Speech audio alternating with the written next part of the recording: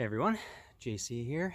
I'm here at lovely Monroeville Park, getting outside to have a little fun in these crazy times. I am actually here to rip off an idea from a much better disc golfer. We'll post their link in the description. Simon Lizotte did a video recently on how many mulligans does it take to shoot a perfect round on some course. And I've played Monroeville Park more than any other course. So I'd like to see how many mulligans it takes for me to shoot a perfect round. So 9 under, it's a 9-hole course. I'm expecting it will be quite a few. Full disclosure, I did get a practice 7 holes in. It was not an auspicious start. So expect some high numbers. The rest of this commentary will be done by my future self in the comfort of my office. So let's see how this goes. Evening everyone, future JC here, ready to commentate on this experiment. So I'd like to start off with 2 excuses and 1 thought. Excuse 1, I think I'd only played 2 rounds since December, so feeling a little rusty. And 2, this is the first time that I've filmed myself playing. Certainly the first time that I've filmed myself playing with the intention of posting it. So perhaps a couple of nerves, you know. I could just suck. That's a possibility. And a thought, just to keep in mind as you're watching, I've shot a 23 here before. That's a pretty good score. So I'm not awful all the time. Well, with that, let's get into it. This is going to be a painful viewing experience. I recommend a tasty beverage to help you get through it. Trust me when I say, though, that as painful as it's going to be for you to watch, it was way worse for me to live. With that, off we go. So, hole number 1, 178 feet. You know, this is one you want to get. You know, you just turn something over. You know, typically an easy bird.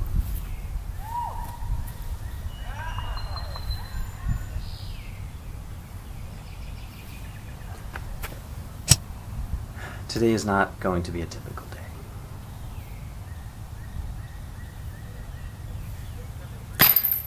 And you can see here, there's no confidence in these putts. They're just way too gingerly, you know, barely lifting my back leg. Like, there's just, it's too timid. Totally illegal.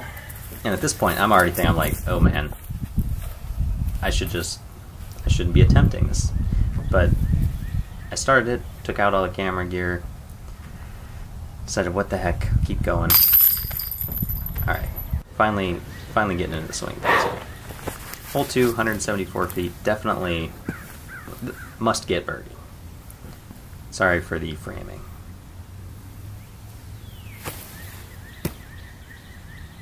So that fine drive, a little shorter than you want to be, but well within range.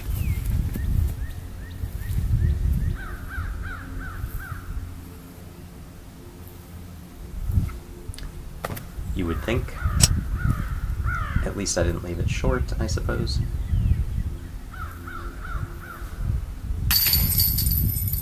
So not the start that I wanted, certainly. And now we're going into hole 3, 378 feet. And this is one going into it that I knew was going to be tough. You idiot. So you've got a narrow fairway. It's the longest hole on the course. And, you know, I'm not like a power thrower. So I was expecting some high numbers here. And you don't want to be over there. You want to throw to the left side of the fairway, let something flex a little bit, and then fade back, so you get that full flight, and that allows you to get up to the disc, or to the basket. And I'm not hitting that line. Had to let some people play through, plus go collect my drivers, because I was essentially out of them. This shot looked decent, but again, too tight to the right side, so just never had a chance to not get tied up.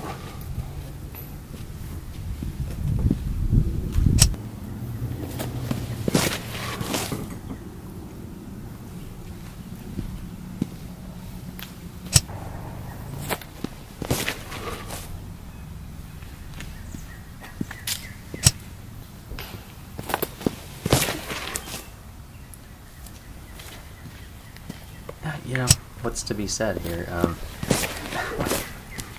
Well, especially of that. Wow. So now, I mean, that's a fairway driver. So now I'm digging into the bag way further than I should be. I mean, you can throw a fairway driver that far, obviously, but...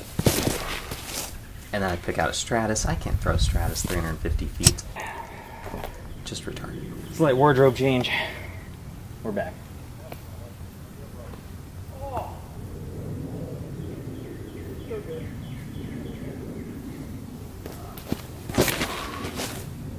Finally get the flight that I'm looking for. That was my dynamic disc captain. Favorite driver. There she is. Longer putt, but I mean, this is basically the best look I'm ever going to get at this basket.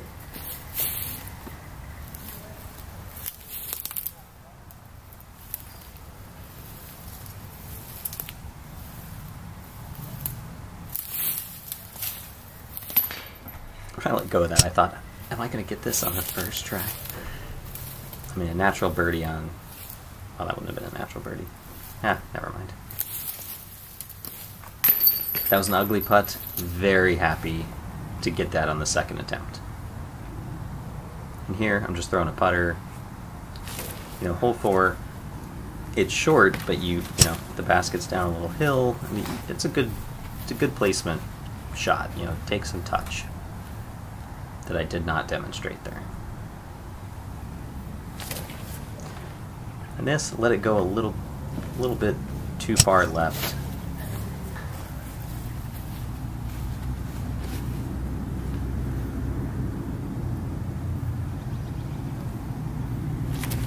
And that one, I mean, letting it way too early.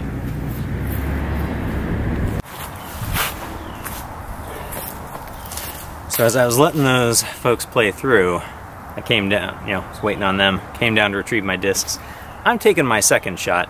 That may technically be cheating since I did throw the third, but I'm not 100% sure I wasn't cheating already earlier, so I'm rolling with it. So 1 mulligan for this hole. You know, sometimes you're just not proud of your past behavior.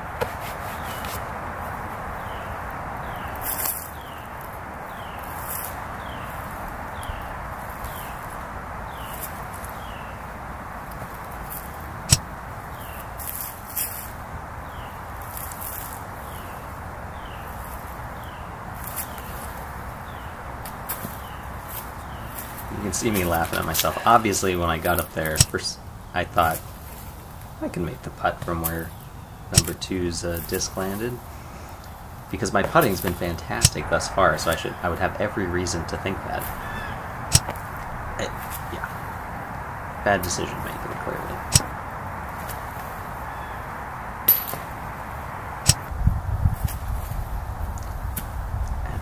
What was that? It was nowhere near that.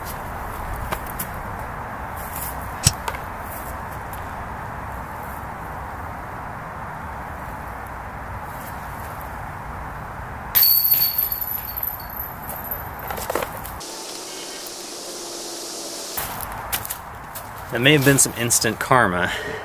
So my third drive was actually 15 feet closer to the basket. So I should have just taken that, because that probably would have been only 2 mulligans for the hole instead of whatever god-awful number I just took there. Hindsight. Hole 5, 351 feet. Another one I knew was going to be a challenge. Even more so today, it doesn't look like it, but you can hear the wind in the microphone. It's not a lot of wind, but it's there, and it is a headwind, so I'm throwing 350 feet uphill into a slight headwind. I honestly didn't think I was actually going to get this anywhere near the basket on any drive.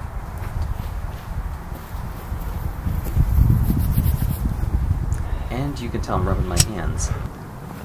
I'm cold, and I now have my vest back on. I had to wait for 2 groups to play through at Hole 4's tee box. Pretty chilly, it's only 39 degrees out.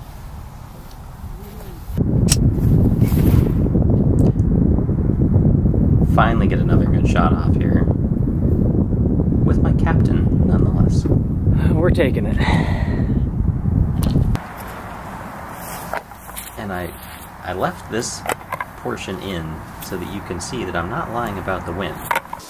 There's a flag up on this basket that actually got blown off. You can see it earlier in the video. So it was windy.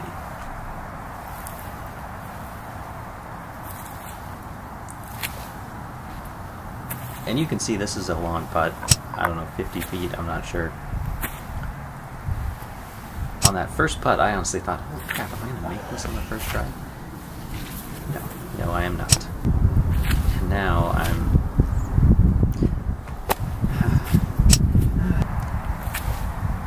throwing a few okay looking putts, but mostly they're nowhere near the basket. Like that. What? You're not even tryharding. What are you doing? This is so frustrating to watch.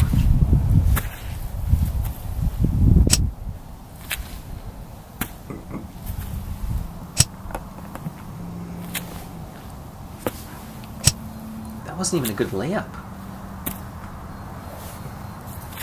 I mean, I was still going to have to putt that.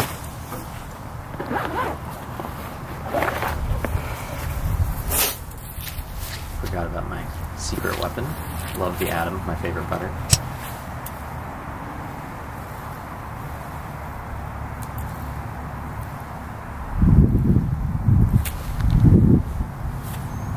So close to greatness. Pull out the secret weapon from the bag, sink it, that would have been great. Obviously, we're still here though.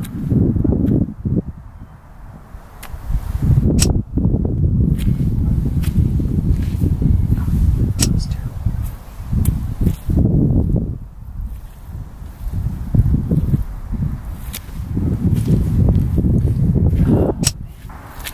This is just astonishing.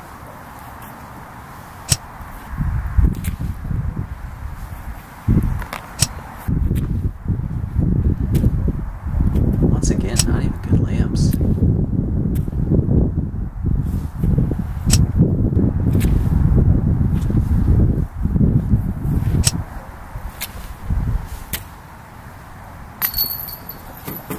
A ray of hope.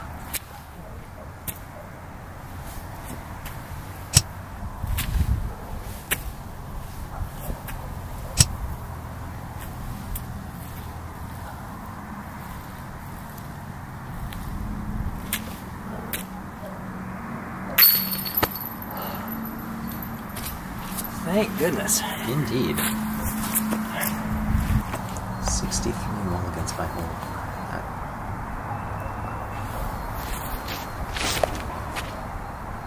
And this drive, that's almost as perfect as I can throw it. Of course, it gets hung up on a low-hanging branch. And my putting's been fantastic, so I decided to take this. I mean, this is what, 40-ish feet, somewhere in there.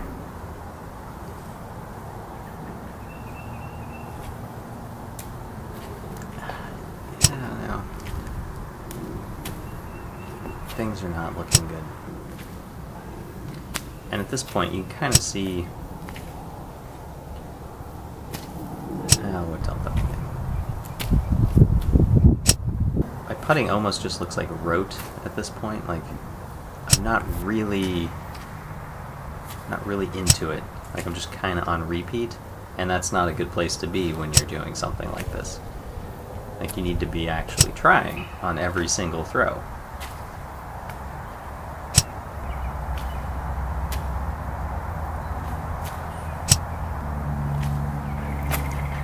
I mean,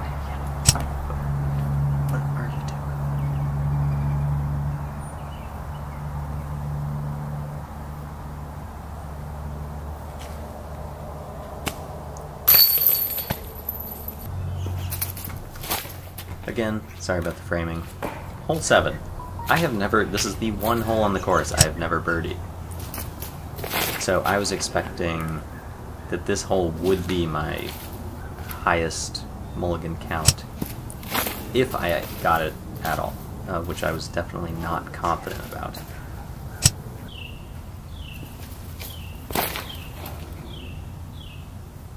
And then I throw, pretty sure, it's a captain, I think it's my lucid air though, not the burst that I was throwing. And I throw like the greatest drive I've ever thrown on this hole. On my 3rd try, or 4th try. So, needless to say, I was shocked. Absolutely shocked. Unfortunately, you do still have to putt these holes out.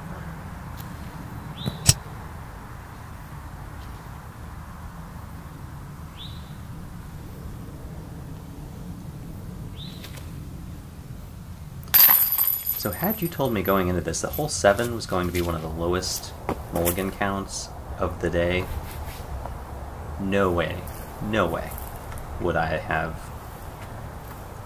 wouldn't have believed you had you come from the future. Hole 8, 286. Another must, this is like hole number 2, must get birdie.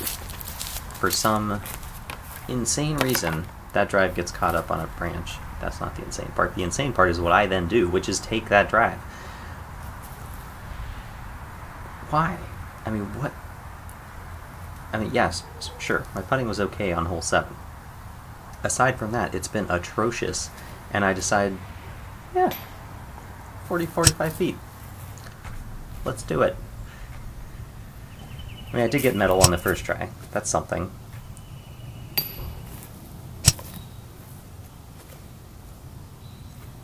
I must say, my putting is looking a lot better. I mean, at least I am hitting the basket.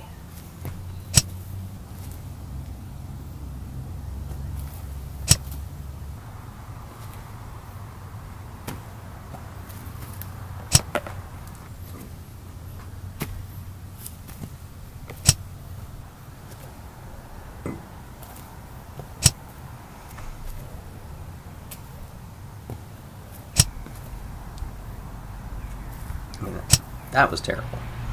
Some of these are not completely egregious. But yeah. Hole 8. Who would have thought?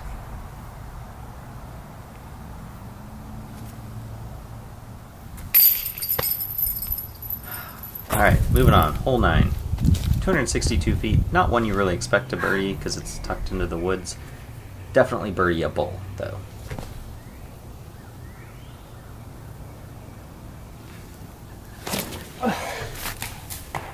Wow, I haven't been over there in years.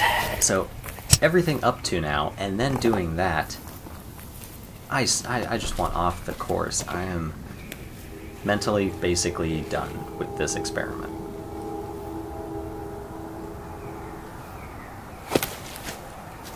Not tremendously happy with this drive.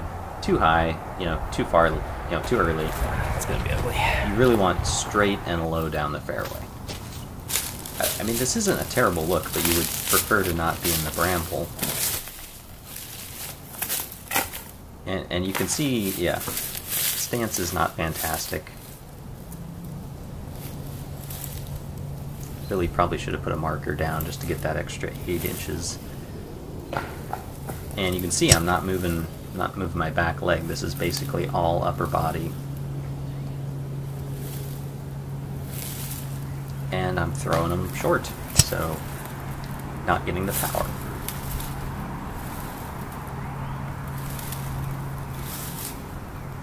I mean, that was like 18 inches short, or yeah, low. Just horrible, because this is not a long putt. What is this, 25? I don't know, 25, 30?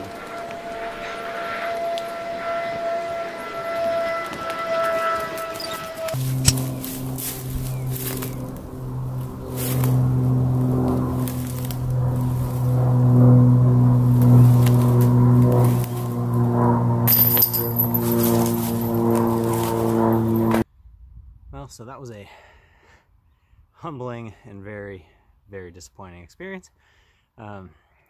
So when I made the putt here, I got back up to my camera, there was a message that read, battery exhausted, and it shut off. I have no idea if the final putt made it on there. I did make it on the first try after retrieving those putters, mercifully. Yeah, I'm disgusted. I don't even want to post this. But that wouldn't demonstrate much integrity. So I am going to post it, as embarrassing as it will be.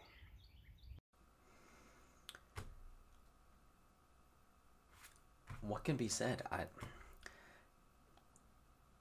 On a positive note, I really did get up. The camera and battery, and I only have one battery, did last about 15 seconds or less beyond my final putt. So thank you, camera, for putting in the effort to last the entire round there. Yeah, the only thing to be said about that, it was awful. I definitely demonstrated some serious incompetence on the putting green, and definitely some mental errors, like, number 4, not taking the third drive that was closer. Number 6, shouldn't have taken that drive. Number 8, I mean, my goodness. So yeah, serious errors occurred. I think all that's left to be said is that it is early in the season. I'm out of practice, and I am going to attempt this exact same experiment again in, I don't know, August, September, end of season, and we'll see if I improve. If I do not, I think that is a sign that I should give up the sport. Well, anyway, thanks for watching, and I'll see you next time.